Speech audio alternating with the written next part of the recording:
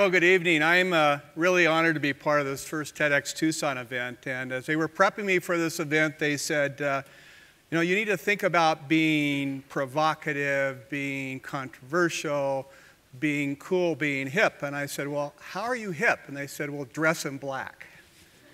And I looked around my closet and I thought, I live in the Southwest, I don't dress in black. And the only thing I could find was my Oakland Raiders t-shirt. And I knew my daughters would tell me that enlightened people don't wear Oakland Raiders t-shirts, and certainly not at an event like this. So what you're getting is my tasseled shoes, my blue blazer, and my open shirt.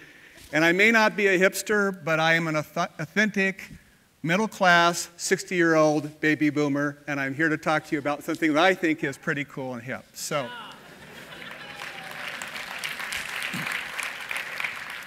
I want to talk to you about our efforts to develop the solar zone at the U of A Tech Park. Now, some of you may know about the Tech Park, but about 16 years ago, the university acquired from IBM about 1,300 acres of land and some remarkable facilities out at I-10 and Rita Road.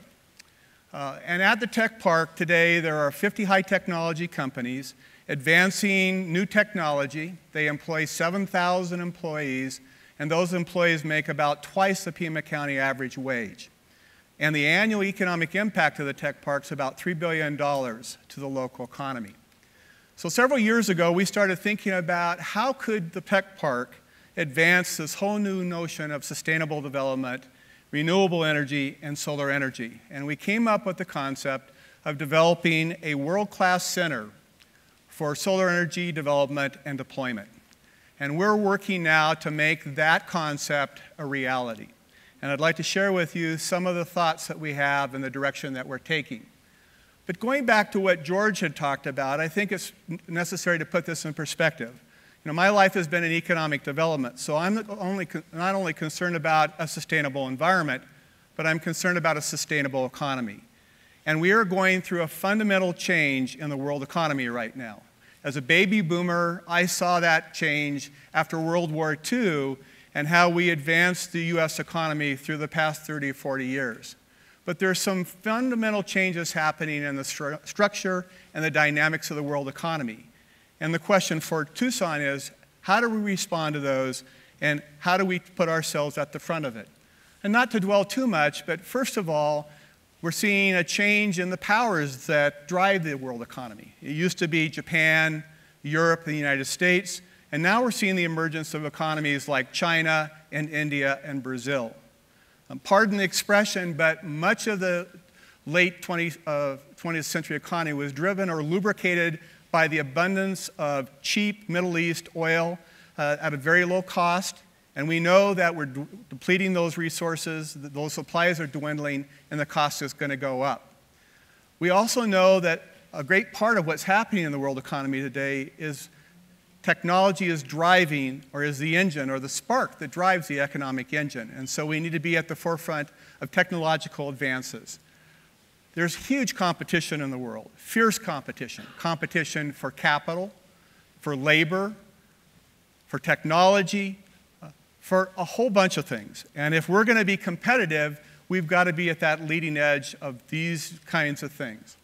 And finally, what we're seeing is the most competitive nations, the most competitive regions, are really embracing the concept of sustainable economies and sustainable environments. So how does the solar zone fit into that? Well, I think, and my colleagues at the University of Arizona, and you've heard some very talented presentations from some of them today, think that we can use the sun to put Tucson in a competitive position economically and environmentally. You've already heard about the abundance of sun we have and the incredible geographical location advantages that we have with solar radiation. We have a world-class university, and that university has some very deep strengths in the disciplines and the fields that can drive solar energy development. Everything from the Roger Angel, who is developing this new way of harnessing the sun power, to Joe Simmons, who is looking at new ways to store energy that's produced by solar generation, to people over in our atmospheric sciences department who are trying to figure out how we maximize these solar panels in times of cloud cover and at night. So leveraging the university is a key part of this. And the third part of it is committed leadership. Now, I know it'll be astounding to some of you that we have enlightened leadership in Tucson, but we really do. And I'm going to give you 3 examples. The first one is Robert Shelton, the president of the University of Arizona. He, as a physicist, understands the power and the potential of solar energy and renewable energy, and he has committed the University of Arizona to be at the leading edge of this technology, to embed it in our research activities, to embed it in our educational programs, and actually to have the university walk the talk by deploying solar energy in a variety of ways around campus. Some of you may have seen, for instance, the new solar panels on the top of the 2nd Street garage, or know about the solar energy that's now being used to heat the swimming pool at the rec center. We're going to be doing a lot more of that at the university. The second leader that I would point to is Paul Bonavia, the new head of Unisource Tucson Electric Power. He's leading a relatively small public utility, but he's made a commitment to have TEP be a leader in solar energy deployment. And the extraordinary part is 2 years ago, we were generating less than 2 megawatts of power through the public utility activities. At the end of this year, Tucson will be generating almost 170 megawatts of power using solar, a very remarkable accomplishment in a short period of time. And finally, TRIO, our local economic development organization, has embraced the concept of using solar energy and the solar technology to drive a new industry base, to build an industry base around solar energy. And so they're out in the world trying to attract solar energy companies that can come to Tucson and help us build that industry base. So let me talk a little bit about what we're trying to do with our solar zone at the Science and Tech Park. We are trying to create this world-class facility, and we've set aside 220 acres of land, and we're in a partnership with Tucson Electric Power to build the largest multi-technology solar demonstration location in the United States. We've entered into partnership with 6 companies that will come to the park and demonstrate 5 different kinds of technology. 2 of those projects are already underway, and at the end of this next coming year, 2011, all 6 of those projects will be up and will be demonstrating and testing new technology. And the interesting part of it is the tech park, which is a huge user of electricity, will become a positive power producer. We currently use about 14 megawatts of power at peak. We'll be generating 20 megawatts of power and feeding that into the grid. But more importantly is to use the park to then, and this demonstration site, to leverage Tucson into a competitive, world-class position in solar energy development. So what are we trying to do? We have a comprehensive strategy for doing this using the solar demonstration and generation platform to then reach out and do research and development and help test the kinds of technology that are being developed at the University of Arizona, spinning those technologies into new companies that can be new startups and be job creators in our community, attracting companies from around the world, from places like Spain and Israel and Germany that have been taking the lead in that, and opening this site up as a place for them to enter the US market.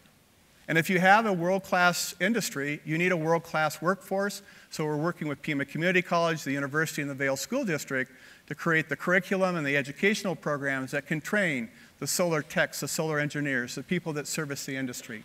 And finally, and I think perhaps most importantly, we want to create a public awareness center where the public can learn about solar energy, where they can find out how they can adapt it and use it in their everyday lives. That's really the key to making solar energy work.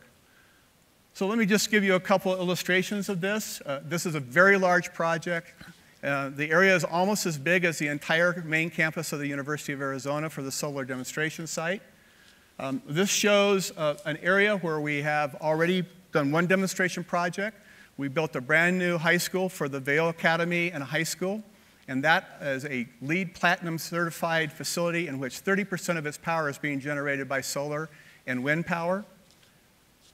We're creating a solar node along a new parkway that we're creating with Pima County and the city of Tucson along the northern edge of the park.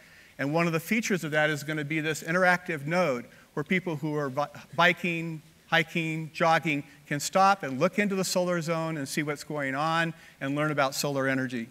But to even expand beyond that is the opportunity to take solar energy and create another opportunity for us, which is ecotourism.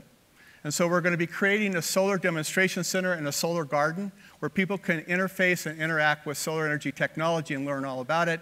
We think this could be the equivalent of the Desert Museum for the solar field and draw people from all over the world to Tucson to see this. So what does this do for us? Well, first of all, it takes advantage of Tucson's competitive advantages with the sun, the university, and leadership. It can help us create a sustainable environment and economy. We can build a high-wage community and provide great jobs for our children and our grandchildren, and we can improve the quality of life for all the citizens. So what do I need from you? What I need is your commitment. And the first thing is, if we're going to be truly a solar community, we need to know what it takes to support the solar industry. We need tax accountants and lawyers. We need real estate agents, all who know how to support this industry. But most importantly, we need to adopt solar energy as part of our lifestyle, to embed it in our homes, in our businesses. And if we do that, Tucson can be at the front of the 21st century and leading a new kind of economy built around solar energy. Thank you.